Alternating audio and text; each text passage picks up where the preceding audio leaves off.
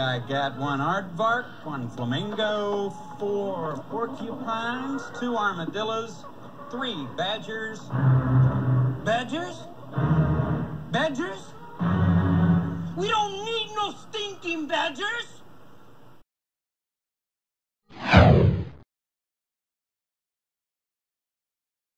Howdy, it's Kyle talking about Wisconsin. In this video, I'll be going over various aspects of the geography of the state. I'll be talking about the cities and the urban landscape. I'll be going over the physical geography of the state to include the lakes, protected areas, overall general scenery, and some of the natural disasters. I'll be talking about some of the economic indicators of the state to include industries that drive the economy, companies that are headquartered in the state, tax rates, and agriculture. And I'll also be going over many aspects of the culture of the state to include the signature foods. So if you're interested in learning more about the Badger State, this is the video for you. Wisconsin is a Midwestern state sitting along 2 of the Great Lakes. To the east is Lake Michigan, and to the north is Lake Superior.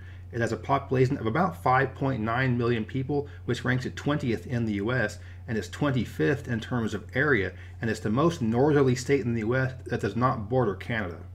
It became a state in 1848 and was the 30th state admitted to the Union. The capital city is Madison. It has a population of about 264,000 people and is a very fast-growing city. It's located within Dane County, which has a population of about 560,000 people. It's the fastest-growing county in the state, and the overall Madison metropolitan area is ranked about 100th in the U.S. in terms of size. One interesting geographic quirk about Madison is that it sits along an isthmus, which is the most difficult word to say in geography, an isthmus, but it's got 2 large lakes on each side that sits along a kind of a narrow piece of land.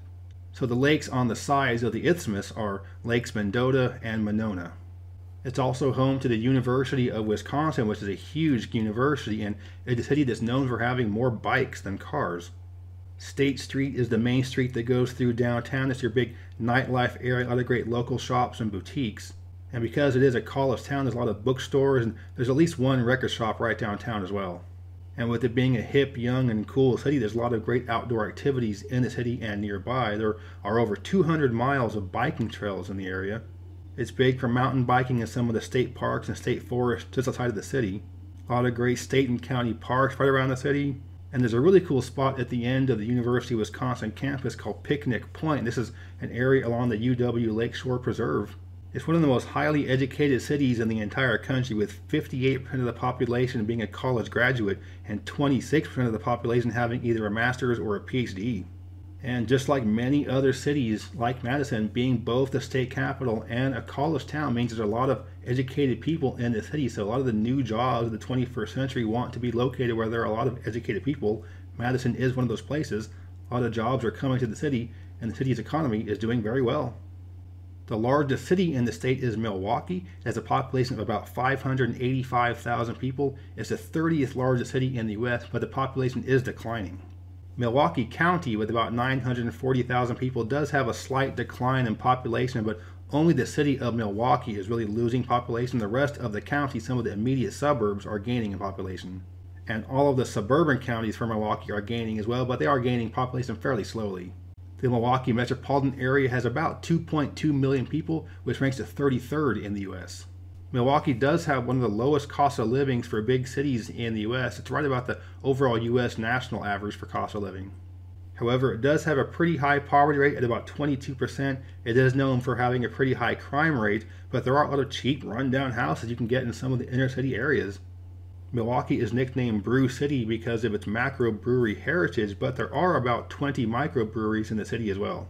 It is a city where the downtown is the heart and soul. A lot of great downtown restaurants and bars, and it's a nightlife heart of the city as well. The historic 3rd Ward is an area downtown. It's a little more upscale. It's got a river walk, some upscale condos, boutiques, and art galleries. East Town is the eastern part of downtown. This is where you have the central business district, most of the high-rises, and also big areas for nightlife as well. River West is a really cool neighborhood near the University of Wisconsin-Milwaukee campus. It's kind of a hippie gentrification area as opposed to hipster gentrification. And what I mean by more hippie type gentrification is that it's more multicultural and green-oriented development. But because the city had a lot of manufacturing jobs that left the city, and you had a lot of areas that were kind of derelict and empty, so there's been quite a bit of gentrification going on in Milwaukee as well. The area around the harbor has been gentrified pretty well. Bronzeville is another gentrified area that's predominantly black, a lot of cultural and entertainment options there. It's also home to the Summerfest Music Festival, which is one of the largest music festivals in the world. Being right there along Lake Michigan, there are some nice beaches. Bradford Beach is the most popular one in the town. There are also lots of bike paths in the city and just outside, and in the wintertime these become snowshoeing and cross-country skiing trails. With the German heritage of the area, there's a lot of great German restaurants in the city as well, and a part of town called Clark Square has a lot of ethnic restaurants. So most of the things you hear about Milwaukee in the media are going to be pretty negative. They're going to focus on the crime and the drugs and the gang issues, but there are many parts of the town that are really nice, and it really is a pretty nice city that is underrated and isn't quite as bad as it gets the rap for in the media. The next largest city in the state is Green Bay with about 104,000 people and is growing slightly. It's located within Brown County, which has about 268,000 people and is growing slightly. Green Bay sits at the south end of Green Bay, which is the largest bay on Lake Michigan. And there are a lot of great bayshore parks and areas there along the park bluffs. But Green Bay is certainly most known for the Green Bay Packers, which is a professional football team. And Green Bay is the smallest city in the U.S. that has a major pro sports team. And it's also the only major pro sports team that is publicly owned. So, I mean, if it were owned by a giant corporation, they probably would have moved to a bigger city a long time ago. So the fact that it is publicly owned is why you can have a major pro sports team in a town as small as Green Bay. And its self-given nickname is the toilet paper capital of the world because there's a large paper industry located in the city. A little bit south of Green Bay is the city of Appleton, which is the sixth largest city in the state with about 74,000 people, and it's fairly slow growing. It's located within Outagamie County. I'm not sure if that's how you pronounce it, but there are 190,000 people in that county. And this region is known as the Fox Cities. So these are areas right along the Fox River. So Appleton is the biggest one, but there are several other smaller towns in this Fox Cities region. And you have an area called the Fox River Paper Trail, which is about a 50-mile trail that goes around the area, although a lot of it is urban streets, but a lot of it does go through many of the parks in the region. And there's a really cool pedestrian bridge called the Trestle Trail Bridge, and just has a really cool look to it, just a way to cross over the river. And just a little bit south of Appleton is the city of Oshkosh, which has a population of about 68,000 people. It's growing very slowly. It's the 9th largest city in the state. It's located within Winnebago County, which has about 174,000 people. And the city is located along the west shore of Lake Winnebago, which is a large lake in the southeastern quadrant of the state. There's a nice river walk that goes along the river right downtown, and the most popular park in the city is Menominee Park, which is right along the lake, has fishing and boating, walking trails, there's a beach there, and a kids' amusement park. Another nice spot is called Terrell's Island, which is a wetland preserve just west of town. There's good trails and paddling around there. Continuing south, you get to the town of Fond du Lac, which is at the southern end of Lake Winnebago. There are about 44,000 people in the city. It's the 15th largest city in the state, and it is growing. Fond du Lac County has about 105,000 people, and it's also growing. And just like Oshkosh, there's a really nice lakeside park there. There's a beach and marina with restaurants and bars.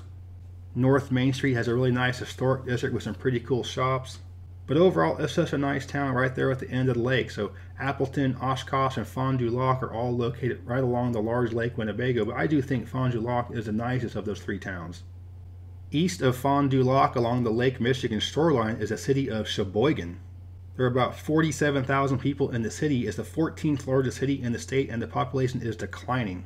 Sheboygan County has about 115,000 people with a flat population growth.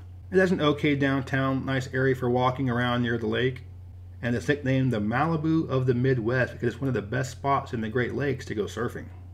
Just south of the Milwaukee metropolitan area, located along Lake Michigan, is the city of Racine. There are about 76,000 people in the city. It's the 6th largest city in the state, but the population is declining. However, Racine County, with about 196,000 people, is growing slightly. It's a little bit poorer and has a little higher crime than the other cities in the state that I've mentioned besides Milwaukee. But that's not to say that it's a dump. It's just that most Wisconsin cities are pretty nice. This one just isn't quite as nice. Although the downtown is historic, it's good for walking around. And there's also some nice beaches there. North Beach is the main beach for the city. Continuing south along the shore of Lake Michigan is the city of Kenosha. There's a population of about 101,000 people. It's the 4th largest city in the state and is growing slowly. Kenosha County has about 171,000 people and is also growing slowly. And this is the far southeastern corner of the state, so it's right along Lake Michigan, and the southern end of the city of Kenosha is the Illinois state line.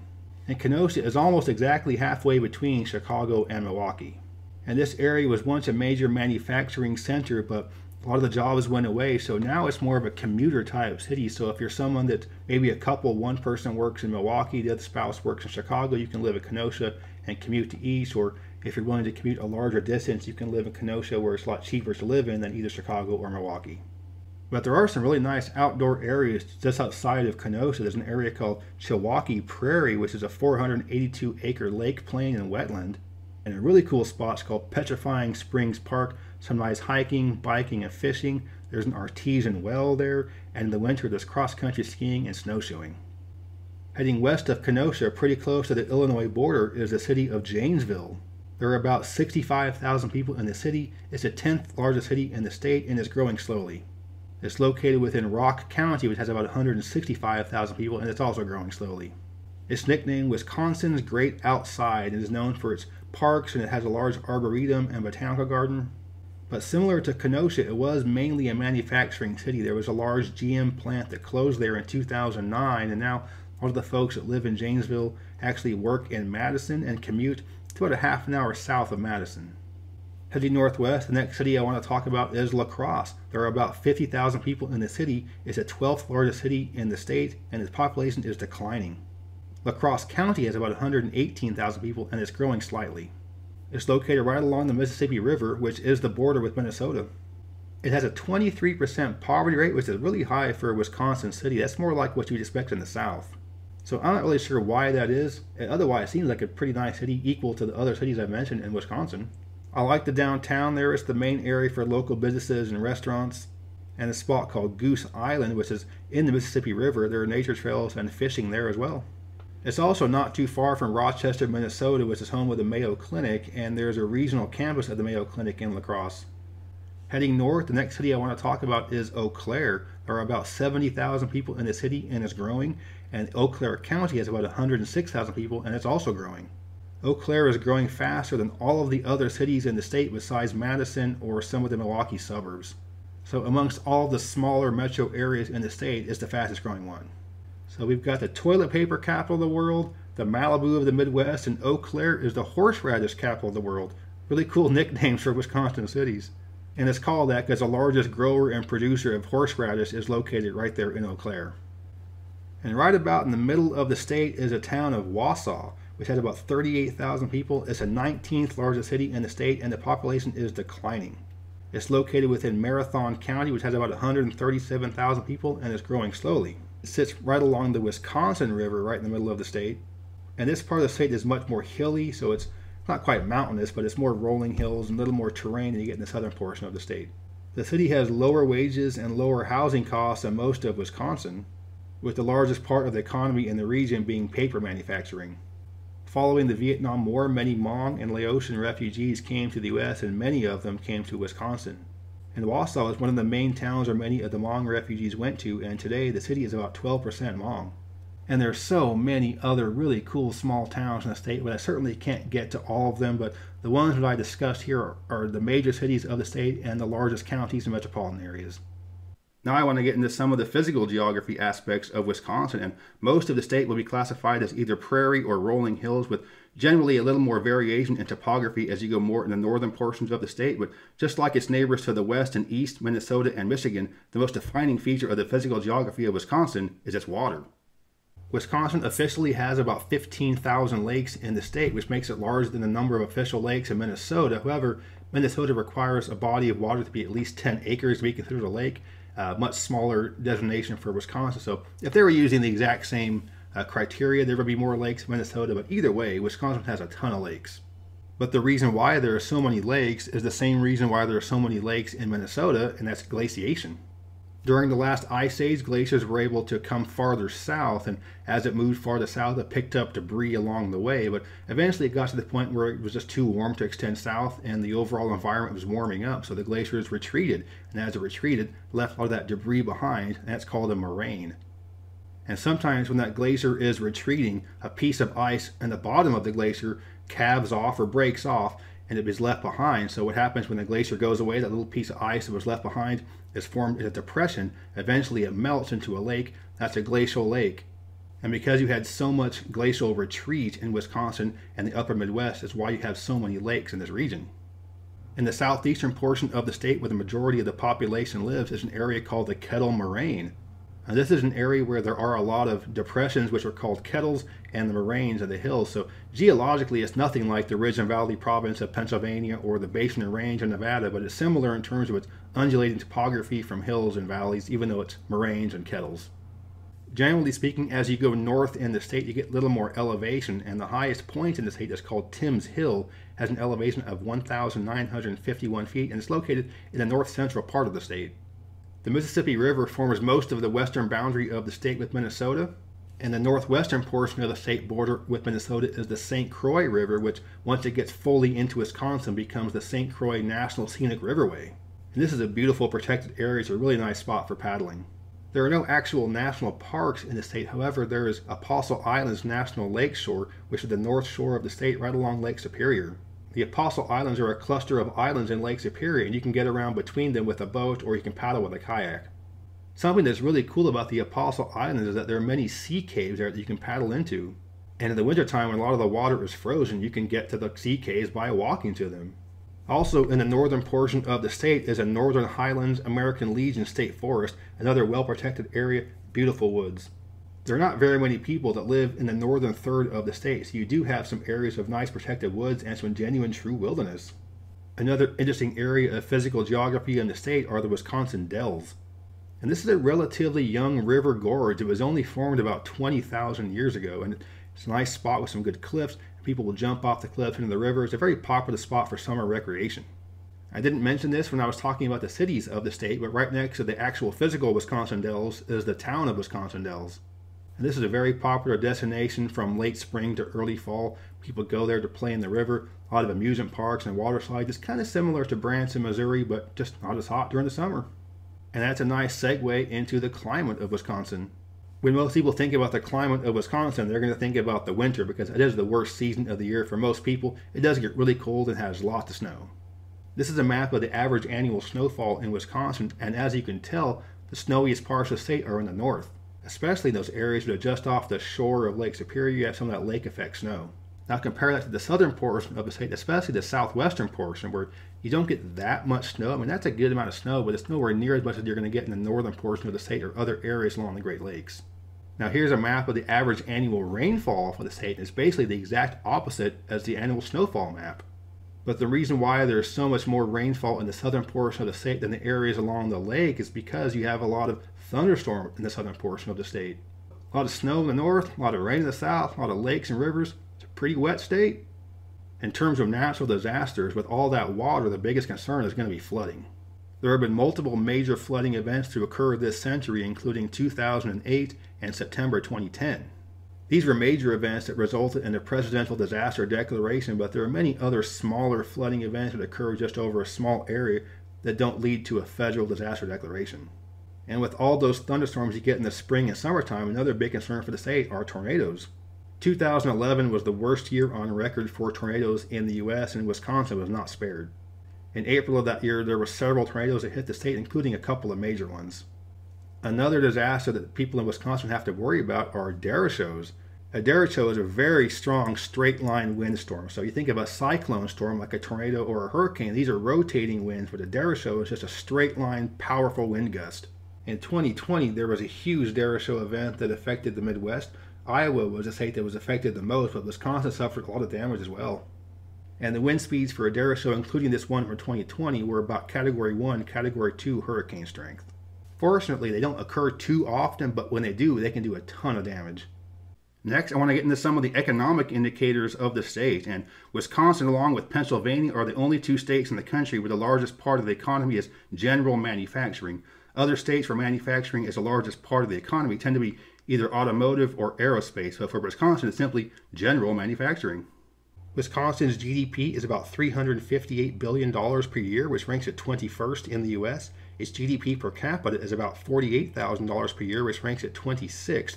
Its household income is about $68,000 per year, which ranks it 28th.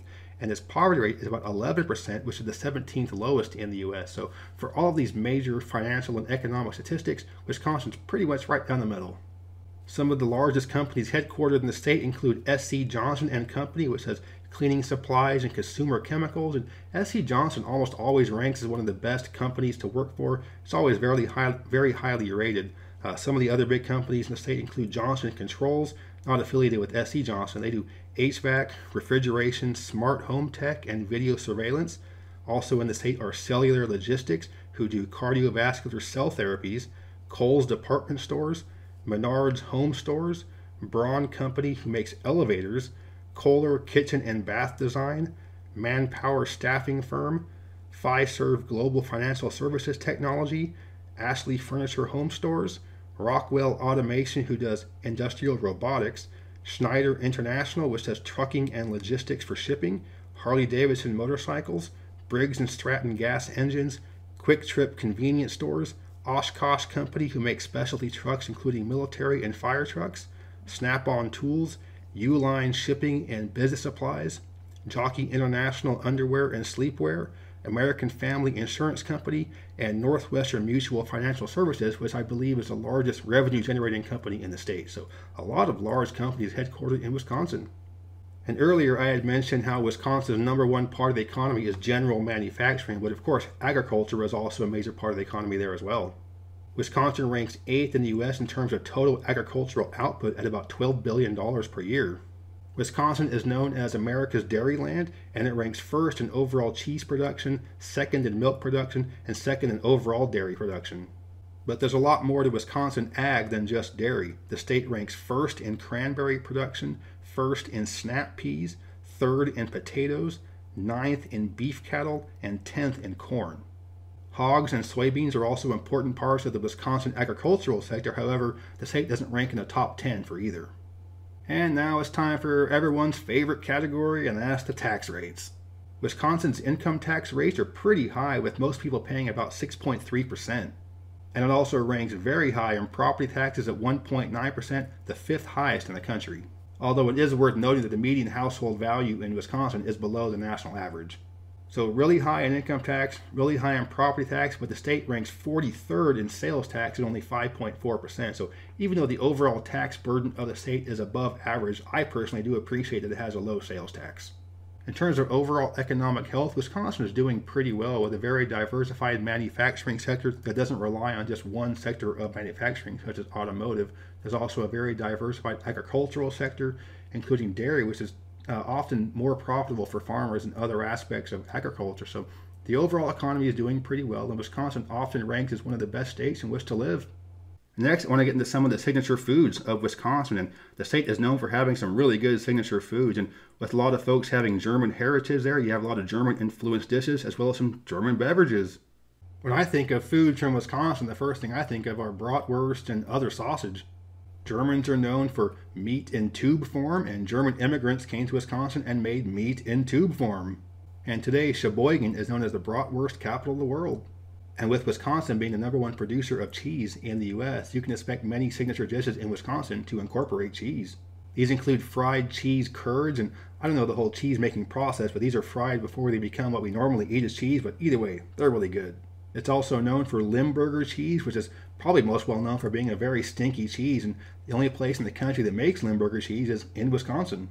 Also popular in Wisconsin are Cornish pasties, which are like fried pies. They're filled with beef and potatoes or maybe other type of vegetables and things. It's almost like a calzone, really, but I was told by Michigan folks it's not pronounced pasty, it's a pasty.